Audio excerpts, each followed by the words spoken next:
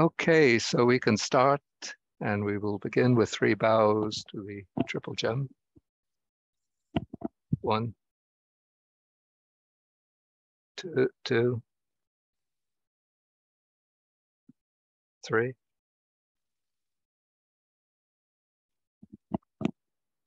And then the salutation.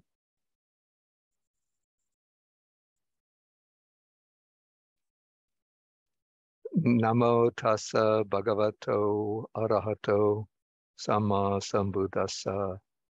Namo tassa bhagavato arahato samma sambuddhassa. Namo tassa bhagavato arahato samma sambuddhassa. Okay, so now we're continuing our examination of the Anguttara Nikaya, and we're in the Book of Fives, and I'm sort of jumping to the more interesting suttas, or those that need some explanation. So now we come to sutta number 23, which has the title Defilements.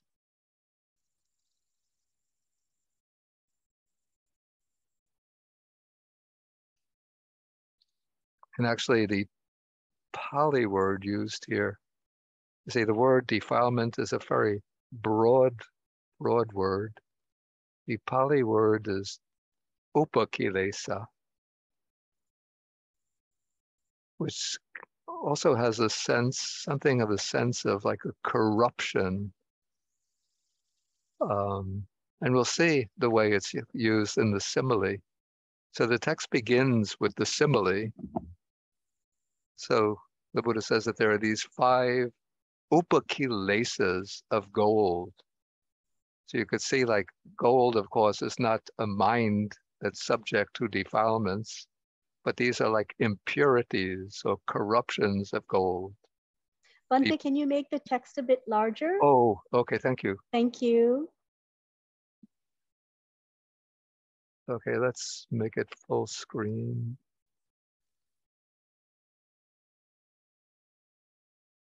Whoops. How does this look? How does this look? That's better, Bhante. Okay. Much better. Thank you. Okay, so we have these 5 corruptions of gold, impurities of gold. It's upakilesa. The word is upakilesa, defiled by which, again, and here the text uses the adjectival correspondent, upa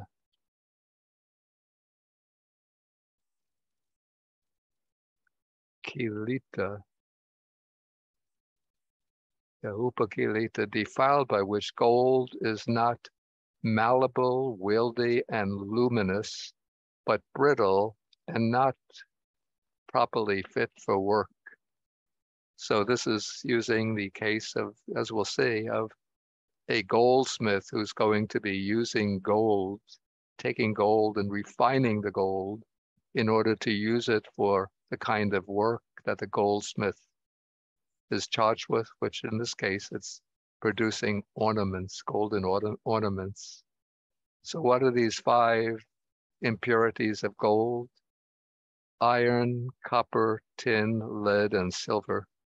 Of course, I don't have any work experience as a goldsmith, and I just wonder how gold would get mixed with these other kinds of metals, but I guess that is the case. So anyway, when gold gets alloyed with these other metals, then it becomes brittle and it's not properly fit to make ornaments.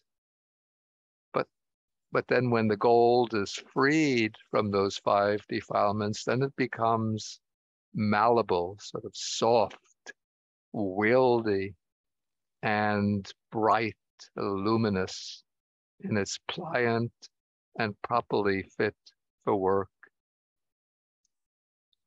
And the Pali words that are used here also are used to describe the mind. I just had the file a few minutes ago. Yeah. So they're, in a way, they're loaded words.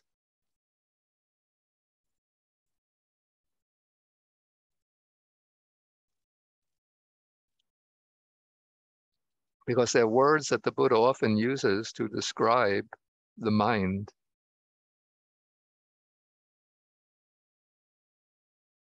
So being mudu is being soft. And an ideal for a person is to have a soft character. And the ideal for the mind is for the mind to be soft, and that the mind can be shaped according to, manipulated and moved according to one's wishes.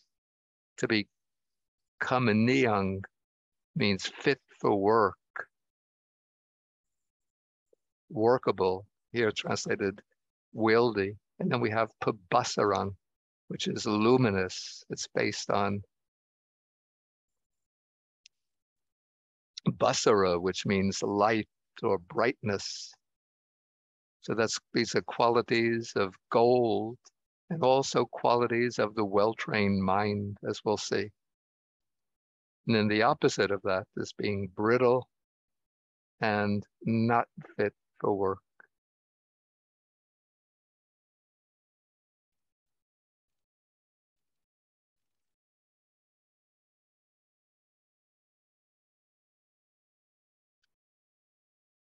Okay. But when the gold is freed from these 5 defilements, then it becomes malleable, wieldy, and luminous, pliant, and properly fit for work. And then whatever kind of ornament one wishes to make, the goldsmith wants to make from it, and mentions the number of ornaments, one can achieve one's purpose. One could get the kind of object that one wants. Okay, so now the simile of the working of gold, the refinement of gold, is used to illustrate the process of refining the mind. And so here the Buddha mentions 5 chittas upakilesa, 5 defilements of the mind, impurities of the mind, corruptions of the mind, defiled by which the mind is not malleable, and so on.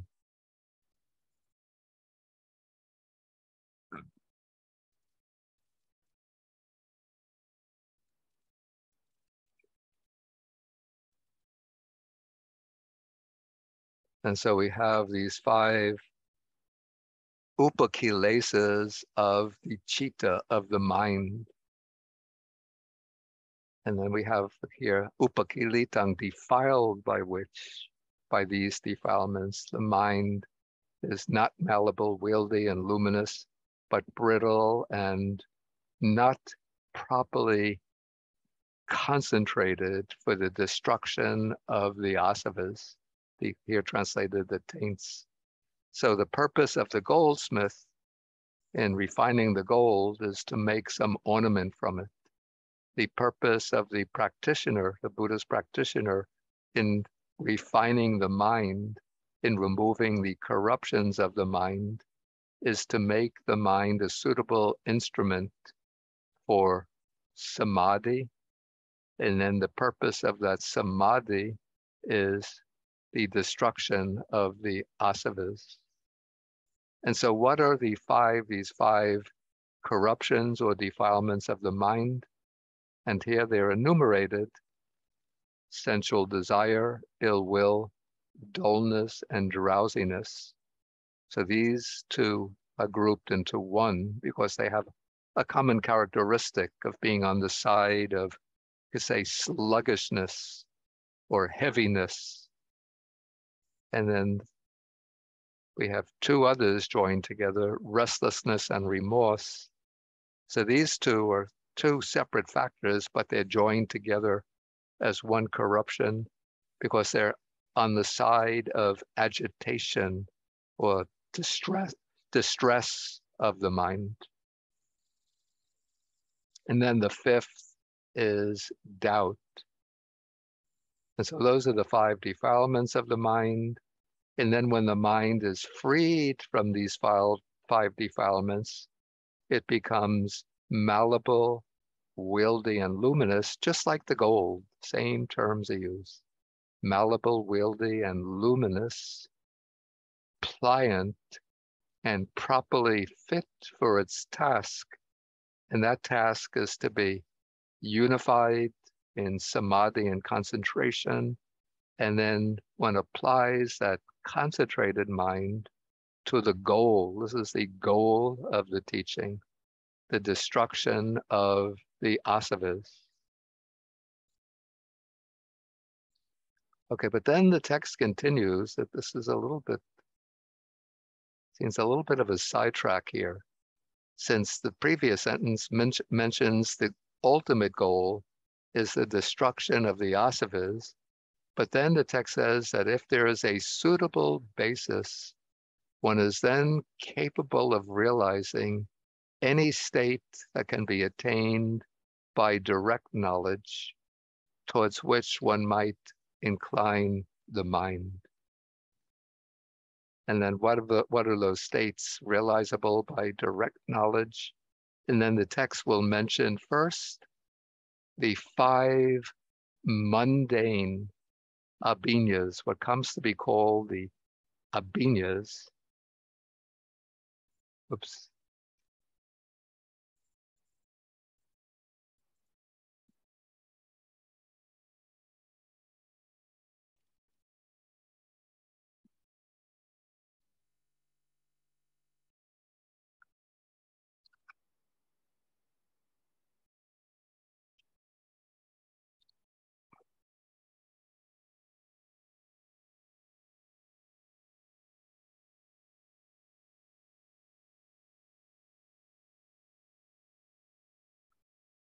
Yeah, so in the commentaries and the Visuddhimagga in the commentaries, all of these five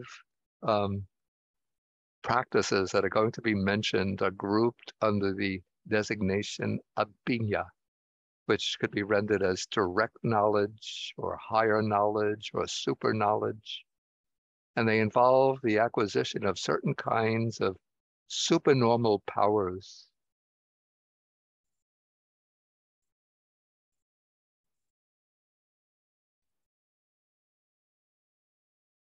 Let me remove myself from the, okay.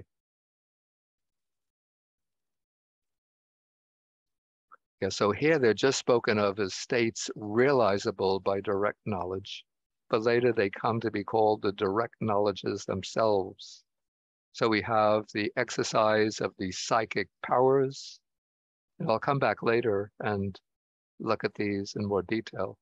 Then the divine ear element, then the ability to know the minds of others, of other people. And then comes the recollection of one's past abodes, that is, one's past births or one's past lives, even over many aeons. Then comes the divine eye, by which one can see how other beings pass away and take rebirth in accordance with their karma. And then comes, so these five are called the five mundane direct knowledges, Lokiya Abhinya. And then the last is the one that was mentioned in the previous section as the aim for freeing the mind from the five hindrances and unifying the mind in samadhi. That is the destruction of the taints. But for some reason, the text, the sutta takes us on a kind of detour through the five mundane super knowledges. And then at the end, finally, it comes to the direct goal, which is the destruction of the taints, the asavas. So I'm going to come back to this, but first I want to deal in greater detail with the task of freeing the mind from the five hindrances. So these are called the 5 defilements of the mind, which prevent the mind from becoming malleable, wieldy, and luminous, which make the mind brittle and prevent it from being properly concentrated for the destruction of the taints. And so to be able to gain that power of mind by which one can gain samadhi and then use that samadhi to liberate the mind, we have to overcome the 5 hindrances, not by eradicating them. Eradicating them comes later with the development of wisdom, but in the stages of practicing for the attainment of samadhi, for the development of concentration, the barrier that we face at the outset of practice and for a long time, especially during our day-to-day life, is the invasion of the mind by the 5 hindrances.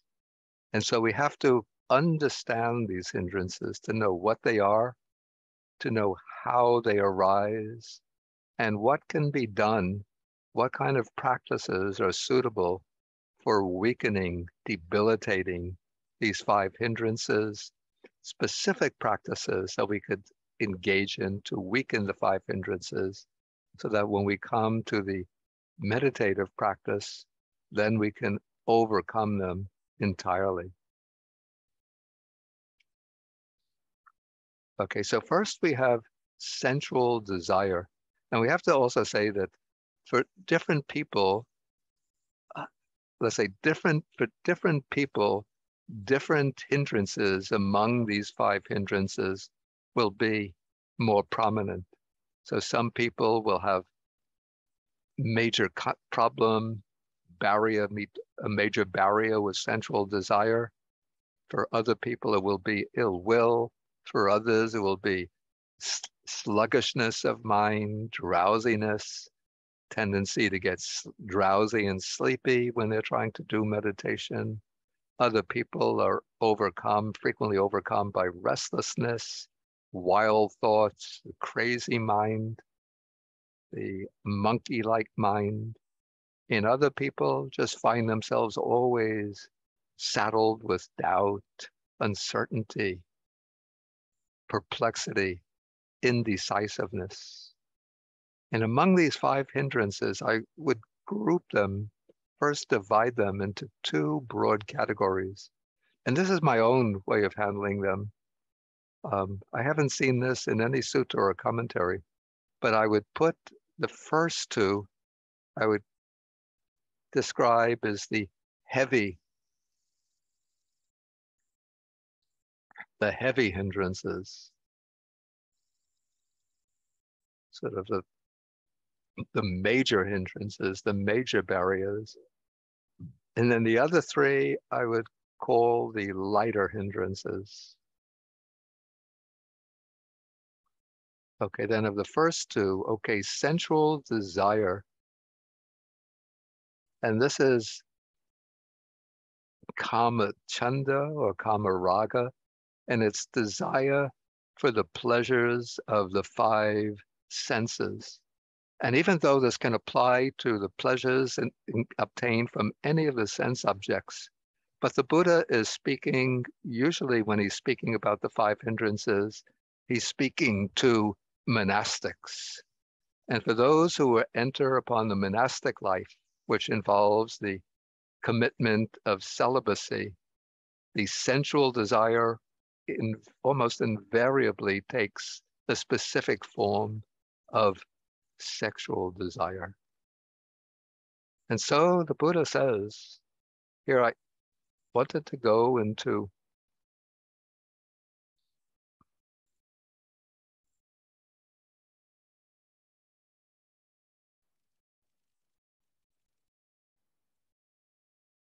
in the Anguttara Nikaya, in the Book of Ones, we find a group of suttas on abandoning the 5 hindrances. But let me go through all of the suttas in turn, all of the hindrances in turn first. Okay, so sensual desire can be desire through any of the five senses for any kind of sense object. It could be like some people are obsessed with beautiful music heard through the ears.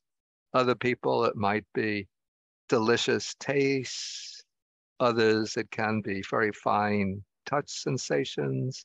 But the major manifestation of central desire, I think that the Buddha has in mind when he's, especially when addressing the monastics, is sexual desire, which when many monastics, especially younger ones, when they sit down to meditate, it's the sexual desire which arises in the mind.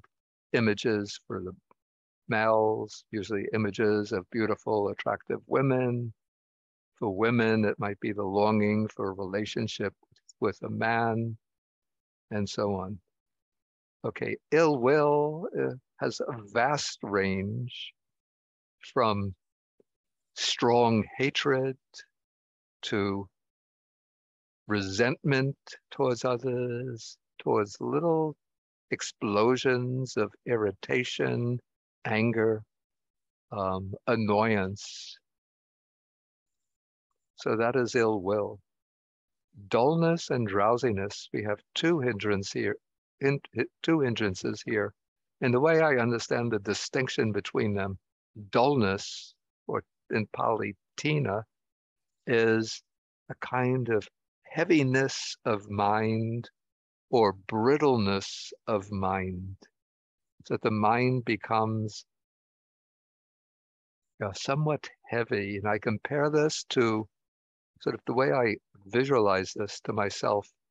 It's like these days when the sky is covered with this sheet of gray clouds. So you don't see individual clouds floating by, but you don't see like individual clouds that you could isolate against the blue background, but it's just like this unbroken expanse of gray cloud, heavy gray cloud covering the entire sky. And that induces a kind of heaviness in the mind. And so that heaviness or brittleness of the mind is like tina, where you can't do anything with the mind. You try to bring the mind to the object, to focus the mind on the object, but the mind is just dull and heavy, unwieldy. And then when that happens, what often follows next is that the mind starts to sink into drowsiness, to get sleepy. And then sometimes one will even fall into a little bit of a nap, even while one is sitting in meditation. So that's drowsiness. It's not the natural sleepiness, which is quite, understandable. But when your bedtime comes, then you're going to get drowsy as a signal, time to go to sleep.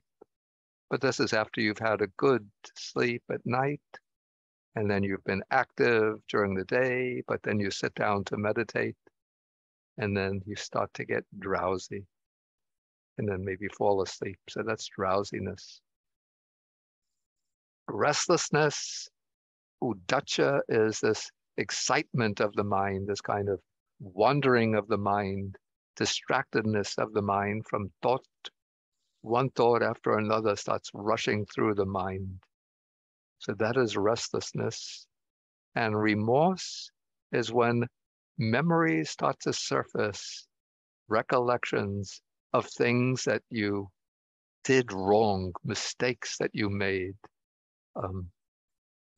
maybe transgressions that you committed against others, ways in which you might have hurt others, or ways in which you might have violated the precepts, the ethical precepts. So those memories come up and cause this kind of remorse, regret, worry, anxiety over one's transgressions, fears about breaches that might have occurred in your relationships with others. So this is kukucha, which we translate remorse. And then doubt here is not the inquisitive doubt where you have legitimate questions about the Dharma, but it's the kind of uncertainty and perplexity that prevents one from fully settling in to one's practice. So they start surfacing these doubts, popping up, and then preventing you from collecting the mind and focusing the mind on the meditation object. And so to deal with these hindrances, it's important to know how they arise and what can be done to deal with them, to tackle them.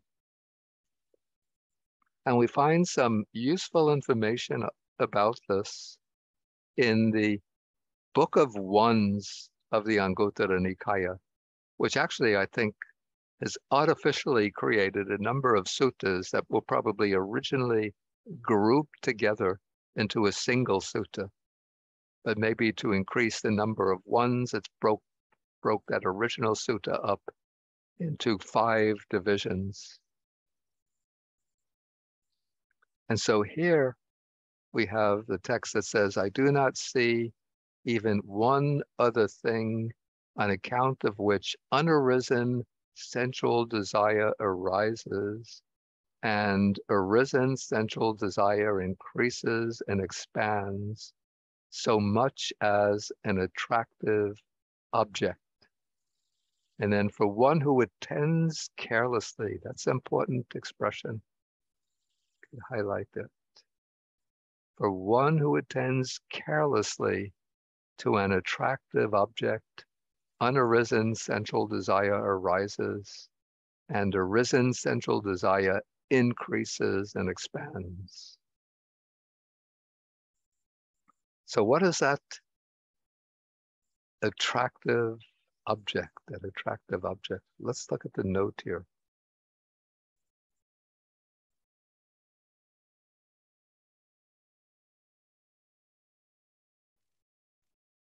Okay, so here, this is from the commentary to the Anguttara Nikaya.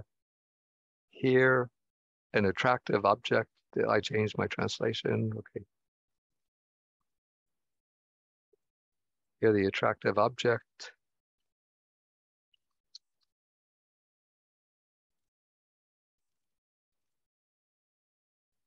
is an object that is a basis for lust.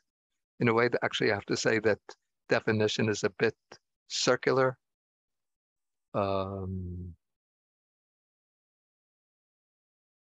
Yeah, but I'll explore this a little more. So, okay, here it says an agreeable object. Okay, that's a little better. An agreeable object, a desirable object that is a basis for lust. And then the important term is ayoniso manasi karoto.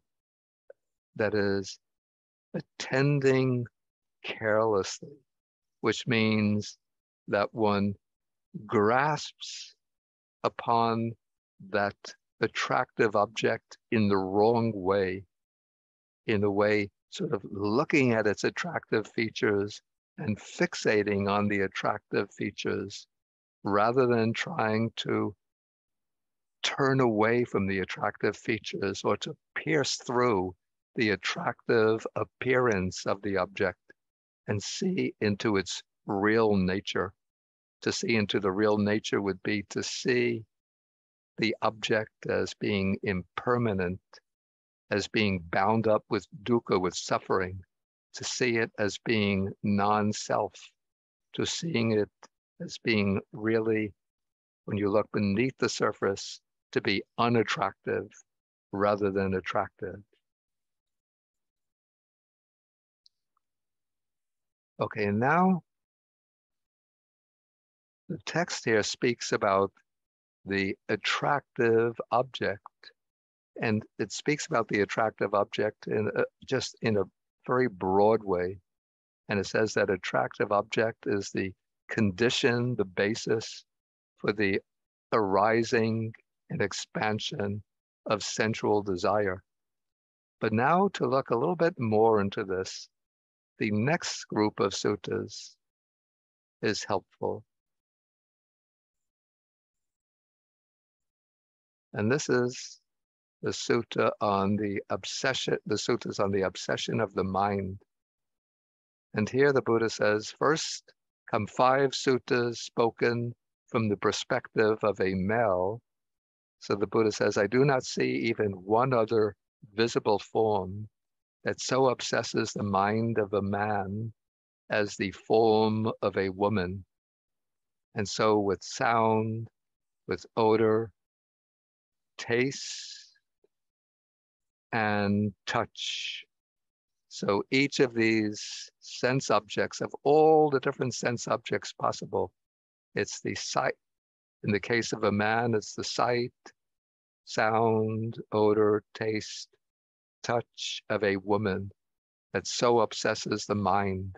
And in relation to the 5 hindrances, that is so powerful a cause for the arising and expansion of sensual lust.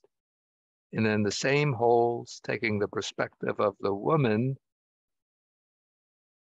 So there's no other form, sound, odor, taste, touch that so obsesses the mind of a woman that causes sensual desire to arise in the mind of a woman as the sight, sound, and so forth, touch of a man.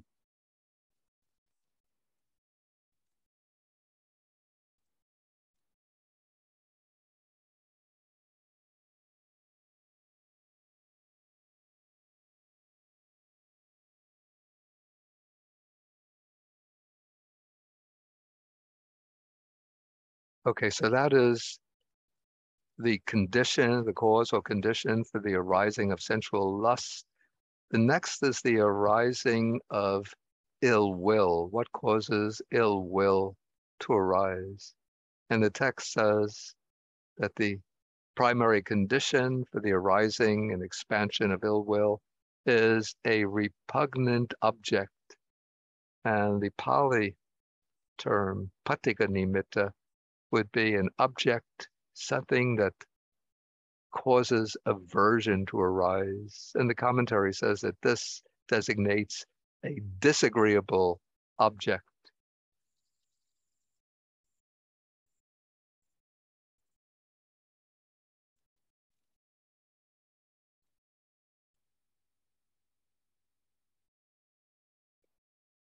But other suttas will expand on what are the causes, conditions for the arising of ill will.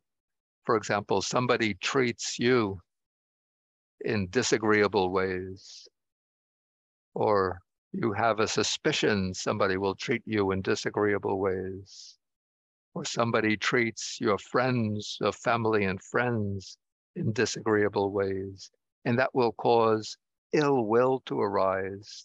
That's a kind of personalized ill will. But then there can be impersonal ill will towards there are different sights and sounds, maybe odors and tastes, touch sensations that are disagreeable, and that can cause ill will to arise. For example, you're trying to do meditation. You have a nice quiet place, and then you get outside, some disagreeable sound arises. Maybe cars go driving by, or, and this really used to irritate me when I was living in a city, the sound of the motorcycle, when I think they take off the muffler so that the driver comes by with the motorcycle. When I was living in the city and I would be sitting in meditation, and then when those motorcycles would go driving by, just I might be in a quiet, peaceful state, and then I hear, and just wave of anger rises and grumbling. Another thing that could cause like ill will based on sound. When I was living in, this is many years ago, living in Los Angeles. This is when I was in graduate school or finished graduate school, but before I went to Asia. there would be dog barking. Yeah, it seemed that whenever I would sit in meditation, the dog would start barking. And it reached a point where I would sit in meditation, the dog would start barking from some house in the neighborhood. Then I would go outside. I had the thought that I would go to that house and ring the bell of the people and tell the people, I'm trying to meditate. Could you please keep your dog quiet from 8 to 9 p.m. every evening? If they say, what can we do? I would suggest, well, if you don't have one, you can buy a muzzle for your dog and muzzle the dog between 8 and 9 p.m. So I would go out trying to find the house where the barking dog was. I would come out, I would hear the barking, woof, woof, woof. Then I think, it's in that direction. Then I start to walk in that direction. And what happens? The barking stops. So I don't know what house to go to. So then I give up. I go back to my room, sit down, cross my legs, start to meditate again. Mindful, in, out, in, out. And what happens? The dog starts barking again. Yeah, anyway, that's a little bit of a deviation. Okay, so we have any kind of object that causes anger, ill will to arise, even things like mosquitoes. If you're trying to sit in meditation, mosquitoes come and give you a mosquito bite. Ill will can arise towards the mosquito. Okay, then we have dullness and drowsiness. And so what is the condition given for that? And I have to say that the sutta is not all that helpful. It seems almost a tautological, the definition seems almost a tautology. So what is the condition for dullness and drowsiness? So discontent or boredom, lack of enjoyment. Lethargy is almost a synonym for drowsiness. Lazy stretching, that's just the product. When you get drowsy, you stretch. Then drowsiness after meals, again, pretty much the same thing as drowsiness. And sluggishness of mind is pretty much the same thing as dullness. So I just don't see how that definition. Sorry, Bante. Can I just now there's the double the attractive object at the down at the explanation. Say just again. To let you know. Say again. There's a double the at the attractive object at your explanation at the bottom. Just now you were amending the attractive object. Yeah, the in front there's a double the, just to let you know. In the footnote. Yes, the footnote. There's a double the attractive object. In front there's a double the, just to let you know. Oh, I see. Yes. Yeah, just to let you know. Okay. Yeah. Okay. Thank you. Okay, thank you. Okay. So let's see where we were. Okay, so this.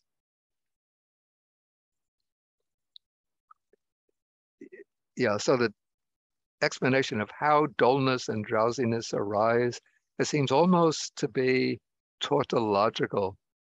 So I would just have to say that dullness and drowsiness, just sort of their natural dispositions of the mind, and maybe from what I would say is a lack of interest in the meditation. And so what one has to do is arouse some way to arouse enthusiasm or an active interest in the meditation. Maybe you could think that this is the way that the Buddha taught through the overcoming of dukkha. This is the way to enlightenment. This is the path followed by all the Buddhas and the Arhats of the past.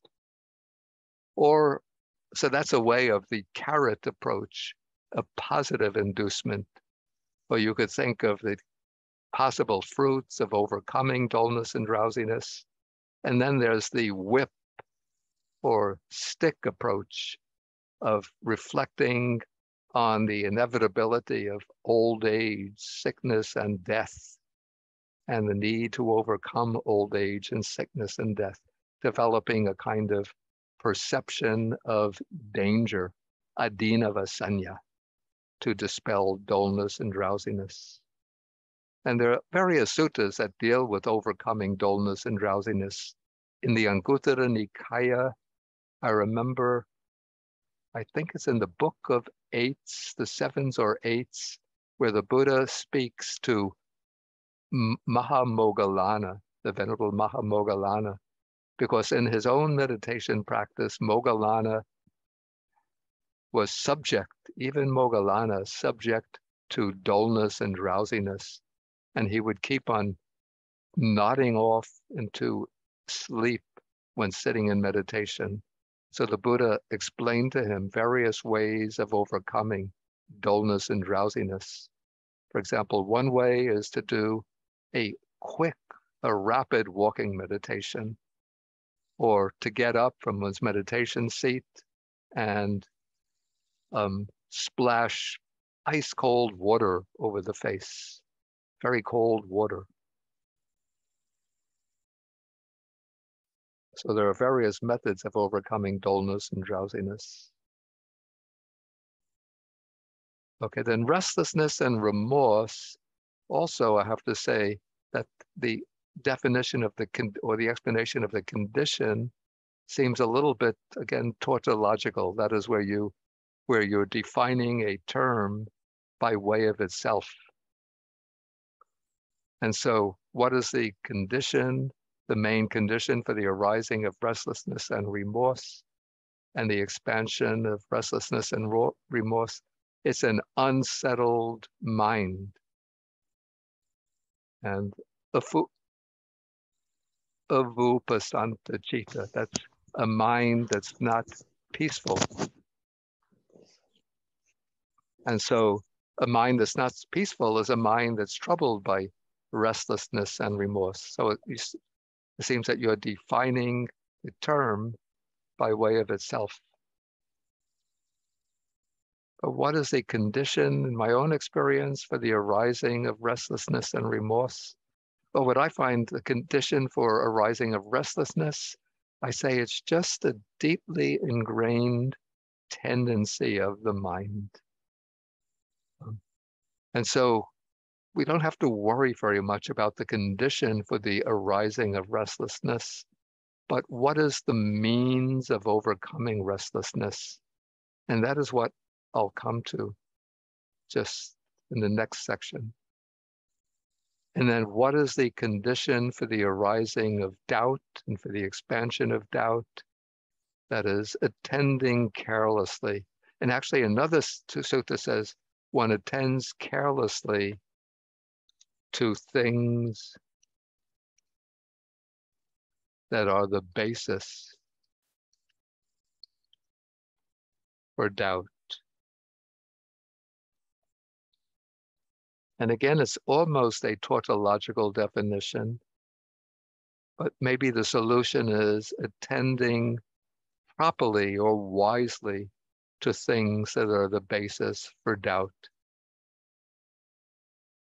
Anyway, the next group of suttas speak about the means or methods for overcoming the five hindrances. And this is where it can be more useful. Okay, so here the sutta, the Buddha says, I do not see any other thing that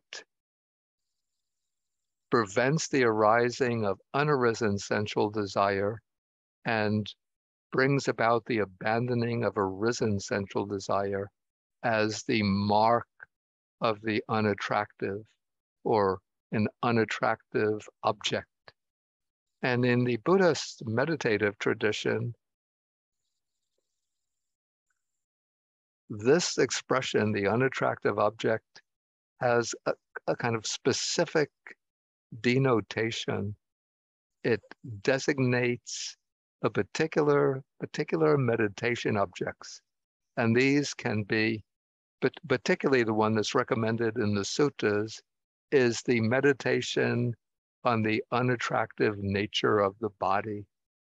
And so for this, one will focus on the body. The text always recommends beginning with one's own body, reviewing the body from the top of the head to the soles of the feet, bounded by skin, as full of different unattractive constituents.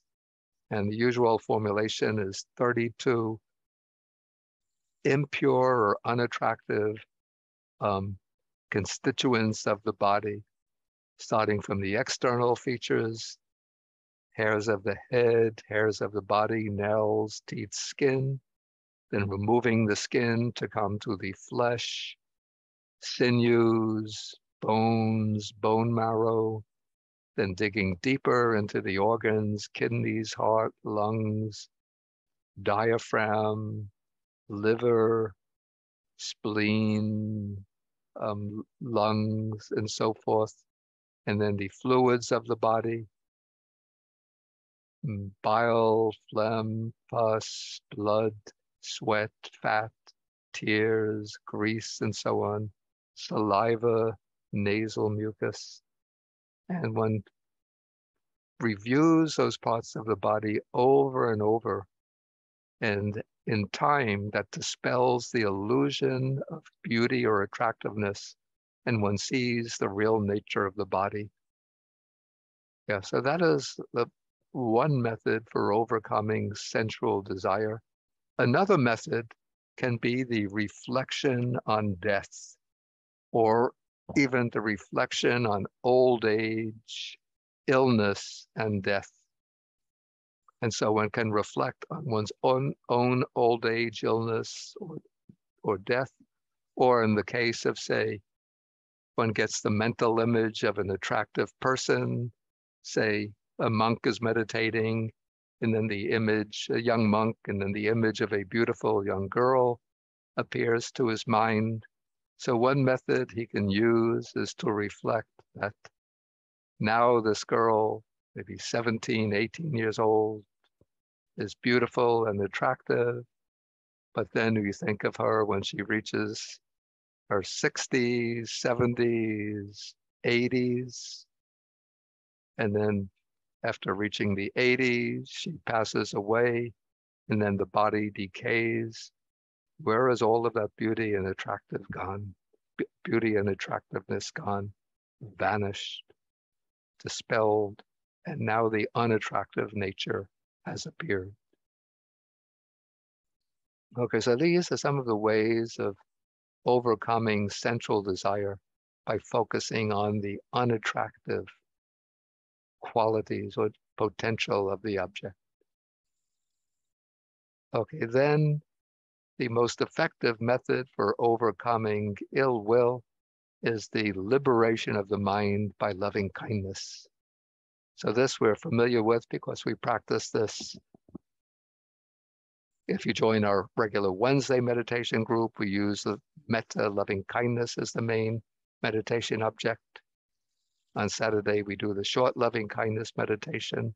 So if you do a regular, even short periods of the loving kindness meditation, it helps to overcome ill will. Then to overcome dullness and drowsiness, what's mentioned here is called the element of instigation, the element of persistence, the element of exertion. So these are three stages of arousing energy. So the stage of instigation is initially arousing one's energy. Then as one maintains that energy, the energy becomes the element of persistence. And then when the energy gains strength and becomes invincible, it becomes the element of exertion. So when we're troubled by dullness and drowsiness, what we have to focus on is the element of instigation, to find ways of arousing energy. And that can be done, as I mentioned, through the two approaches, the carrot, reflecting on the benefits of arousing energy and dispelling dullness and drowsiness, or the stick method, reflecting on the dangers of remaining under the grip of laziness, of dullness and drowsiness. Okay, then we come to the method for overcoming unarisen restlessness, but preventing unarisen restlessness and remorse from arising, and for abandoning arisen restlessness and remorse. So here the text mentions, it says pacification of the mind, which is vupasanta cittasa, that is a mind which is pacified or quieted down by jhana or by insight, which maybe is not so helpful without further detail. So what I would say, generally, when there's restlessness and remorse, one has to find a particular method, whatever method you find useful or helpful for abandoning, for removing that restlessness and remorse. In some suttas, the texts mention as an antidote to agitation of the mind or distractedness of mind, mindfulness of breathing. And so you can use mindfulness of breathing. You could try to use it as an initial tool for overcoming restlessness and remorse. Because when the mind can focus on the breath, then the waves of disturbing thoughts settle down, they sort of fade out, and the mind can settle down and focus happily and peacefully on the in and out breathing. But sometimes, in fact, for many people, it's too difficult when the mind is disturbed by restlessness and worry and the army of distracting thoughts. It's just too difficult to settle on the breath. So one method that you can use, and that I found helpful in my own experience, is to go to full body awareness and just to be aware of the body in the sitting position, just focusing on the whole body. You could use the mental note, just sitting, sitting, sitting. Or what you can do if you find it too difficult to maintain continuous awareness of the body in the sitting position, you can use touch points and move the mind through these touch points. Because in this way, you're keeping the mind active. You're applying an active mind, and yet you're using the active mind in a systematic way. And it's a way that will help to settle the restless mind. So the touch points can be, for example, the touch of each of the buttocks on the meditation seat. So first, right buttock, left buttock.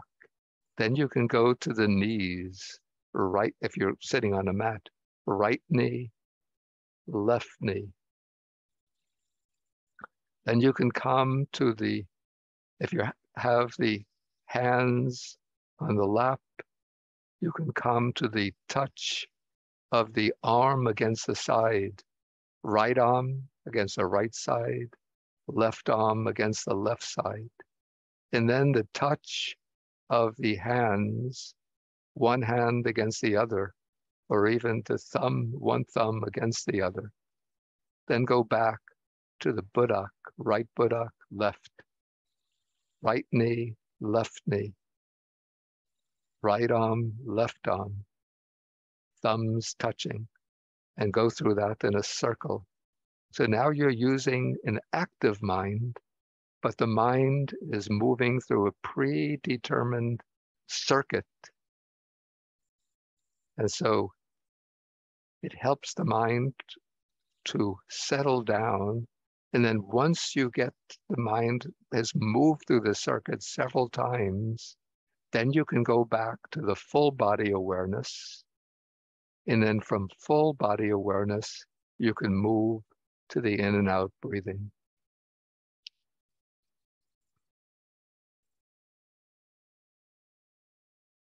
Okay, then for methods of abandoning doubt, okay, what the text says is nothing so effective as careful attention.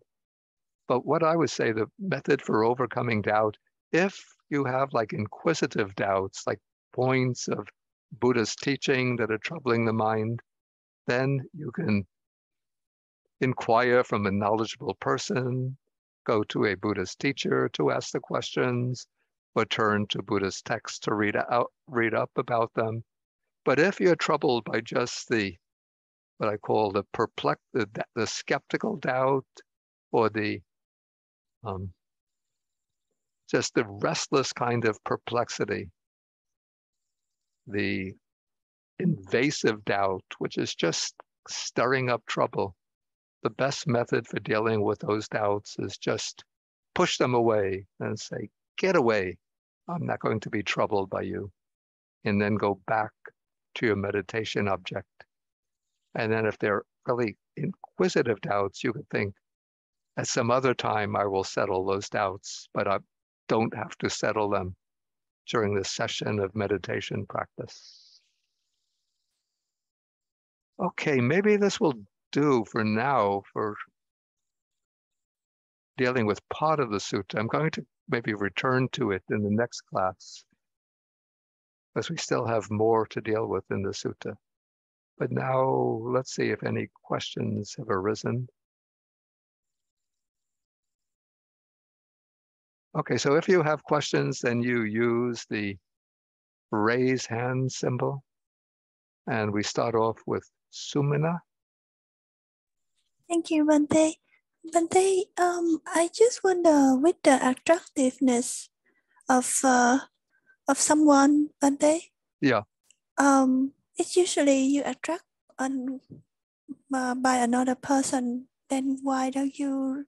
I just wonder why don't we reflect on the unattractiveness of their body instead of our body? I see. Okay, that's a good question. Yeah, what I said is initially one uses one's own body, because I think maybe if we can imagine a situation, the Buddha is giving instructions, and don't forget he has like many young monks there who will be the early 20s.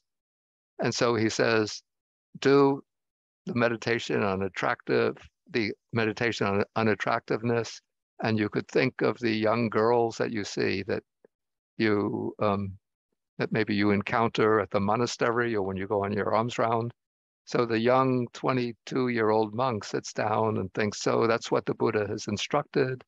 Then he thinks of that young girl, hairs of the head, hairs of the body, nails, teeth. Actually, she has very beautiful teeth.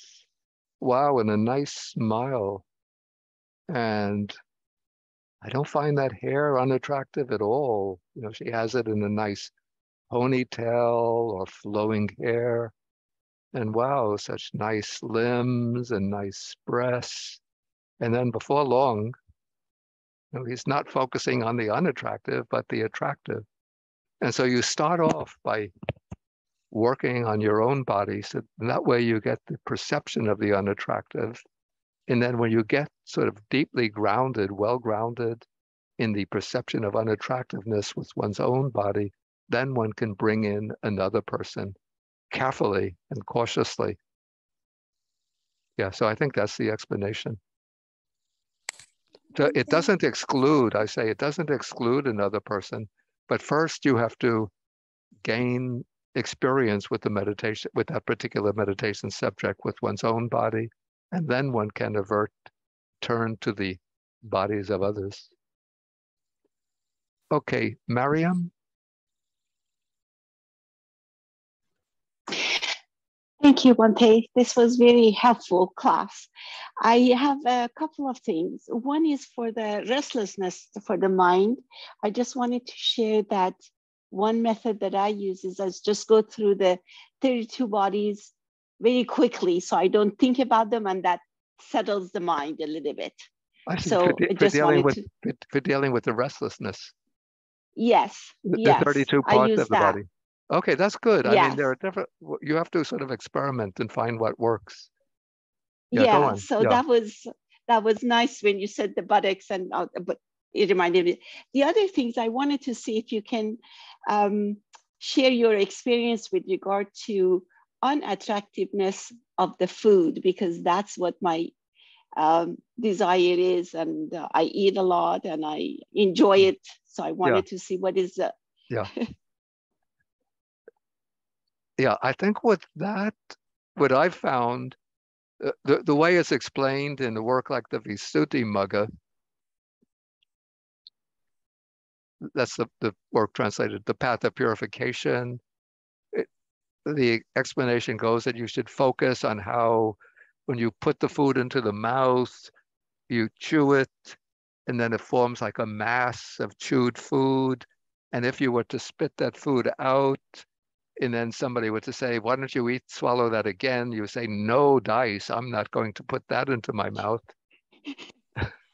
So you focus, so you think about how the food looks when you chewed it, and then you think of the food going down the esophagus, and then it's in the stomach, and you think of the food getting sort of transformed by the digestive juices, and then you think of the food, what used to be the food, going through the intestines and then accumulating in the colon, and then coming out in the form of feces. Somebody said, why don't you eat that? It's just the transformation of your food. You say, no dice. Yeah, that's the instruction in the Visuddhimagga. But what I found is, just when you're chewing the food mindfully, you don't have to focus on the way it appears and so on, but just take each bite and chew mindfully. And then the sort of fascination or the fixation on the delicious taste vanishes, and you're just aware of chewing a mass of food and then swallowing it. I see. Yeah, so the way I teach when we're doing meditation retreats, to contemplate the eating process in 5 phases: taking up the food, putting it into the mouth, chewing it, tasting it, and swallowing it. Yeah. Thank you, Bhante. Okay, David? So, Bhante, my question is about doubt. And really, over the years, I've gone from questioning some of the teachings and so on to great confidence in the Buddha and his Dhamma. Yeah. But the doubt that I struggle with is self-doubt, about my own ability to make progress and to eventually achieve liberation. Do the scriptures address that in particular? I don't think that they comprise that under the heading of doubt, but what I would say, like, to deal with that kind of maybe lack of confidence in oneself. Yeah, that's what it'd be, lack of self-confidence rather than doubt. Even like some reflections, even like if you know anything like about the life stories of some of the Buddha's great disciples, like you could see that many of them started just like quite ordinary people, just like oneself. And maybe they had, in order to achieve liberation under the Buddha, they would have had to have maybe accumulations of merits and paramis from many past lives. Or you could think from many, long ago, deep in the samsaric past, they were very confused, ordinary people with many troubles and defilements. And you could think that I'm far advanced beyond many of them. And so if they could do it, if they could reach the goal just through persistent practice, commitment to the Buddha's teaching, I can do the same, even though it might take a long time, many lives, but I can do it.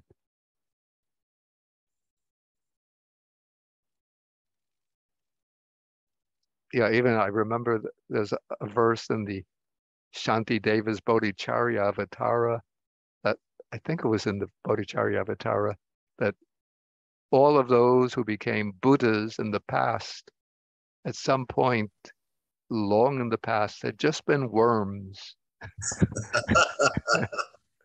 But those worms somehow, through the working of karma, had worked their way up through the samsaric process and then became fully enlightened Buddhas. So I think the challenge becomes is the more I practice over these past many years, the more aware I become of all my defilements.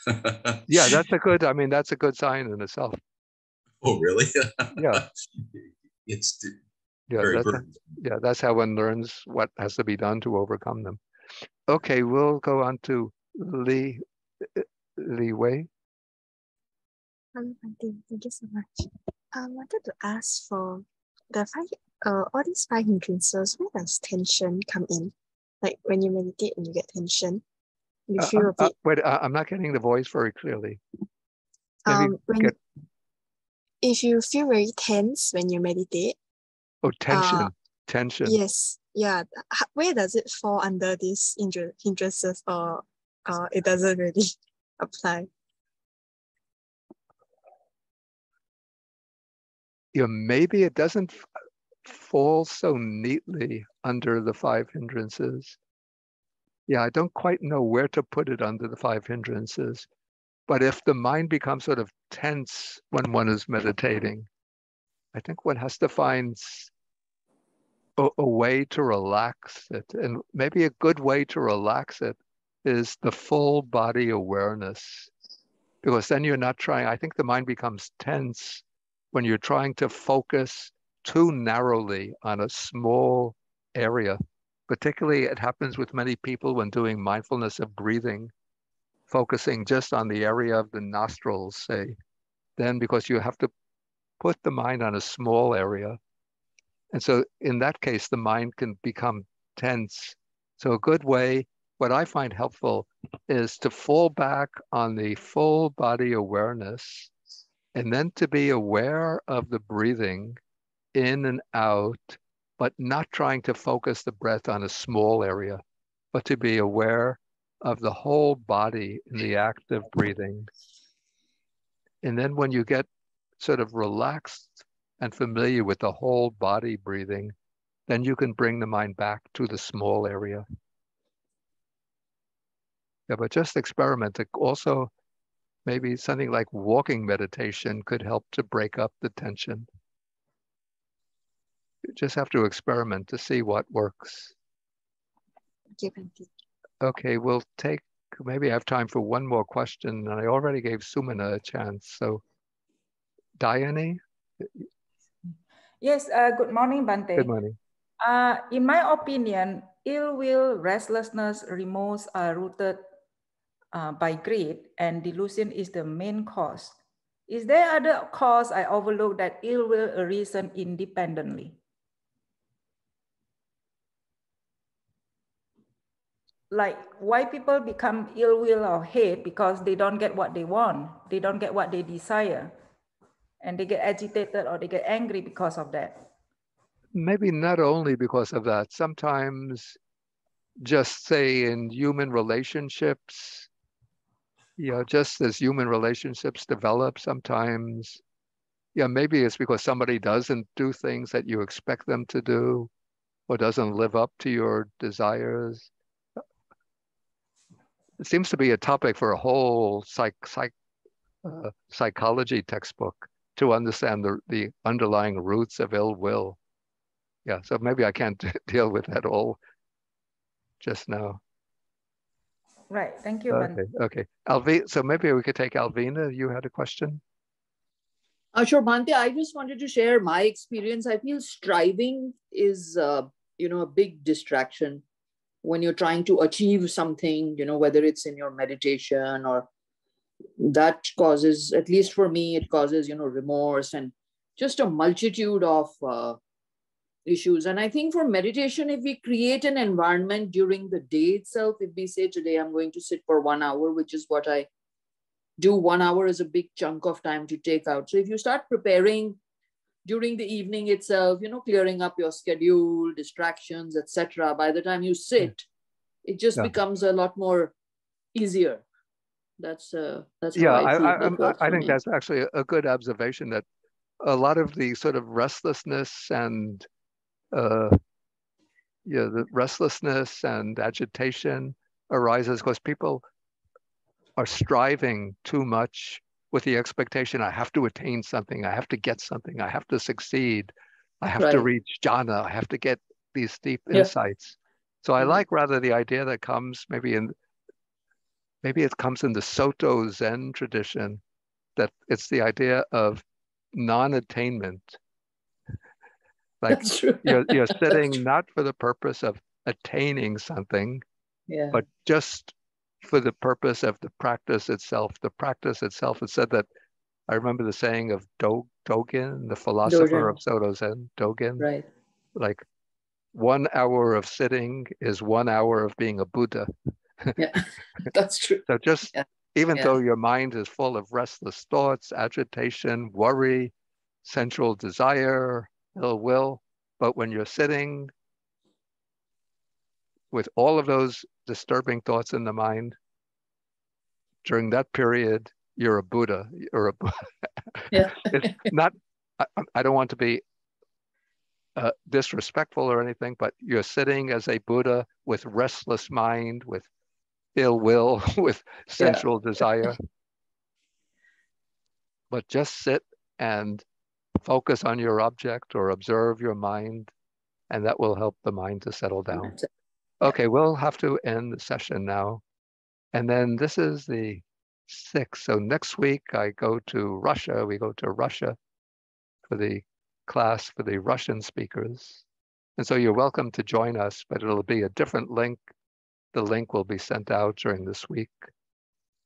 And I'll be dealing next week with karma and rebirth. And then we come back to the Anguttara Nikaya the following Saturday. And we'll spend more time on this sutta and some related suttas. Okay, so let me end with the sharing of the merits. So we share the merits with the devas, the nagas, the fair spirits, asking them to protect the Dharma, to protect ourselves and others. Akasa ta jabuma ta deva naga mahidika punyantang anumodipa chirang kantu sasanam. Akasa ta jabuma ta deva naga mahidika punyantang anumodipa chirang kantu desanam. Akasa ta jabuma ta deva naga mahidika punyantang anumodipa chirang kantu mang parang. Dukkha patachani dukkha baya patachani baya soka patachani soka antu sabepi panino. May those in suffering be free from suffering. May those in fear be free from fear. May those in sorrow be free from sorrow. May all living beings also be thus. There we go. Sadhu, sadhu. Sadhu. Sadhu. Sadhu. And then we bow to the Buddha 3 times. Sadhu, sadhu. Thank you, Thank you, Bhante. Bhante. Thank you, Bhante. Thank you, Bhante. You always have Sadhu, sadhu, sadhu. Thank you, Bhante. Bow to Bhante. Okay, thank you for joining. To Bhante. Thank you, Bhante Bodhi. Thank you, Okay. Bhante. Thank you, Bhante. Bhante. May you Okay. be Sadhu, healthy, sadhu, happy, and sadhu. safe, Bhante. Okay. Okay. Take Yes. care. Here. May you well and happy, Bye, Bhante. Bhante. Be safe, Okay. Bhante. Okay, thank you. Take care, Bye. Bhante. Good night. Okay. Thank you, I'll do, Bhante. okay, Bye, I'll do Bhante. it. Sadhu. Okay. Sadhu, sadhu, sadhu. Thank you, Bhante. Okay, thank you. Okay.